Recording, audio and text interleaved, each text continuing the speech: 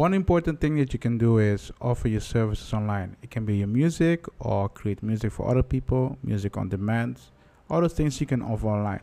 I want to show you some things that you can do and which platform you can use. So let's look at it.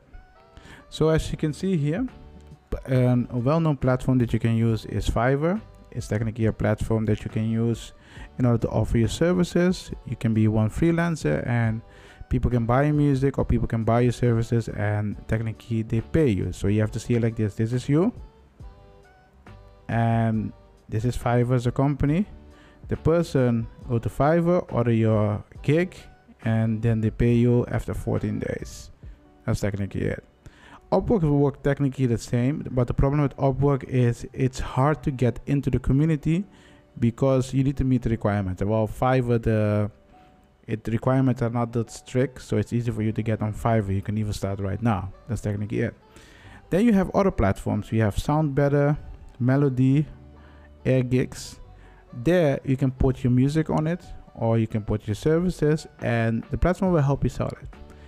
I'm not saying these are the best platform. I'm not saying these are the only platform, but what I'm saying is this is where you can start. And Fiverr is low, the requirement is low. You can already start with there. Some platform, you need to look at the requirement and see if you meet the requirements or not. If you meet the requirements, you can get in. That's technically it.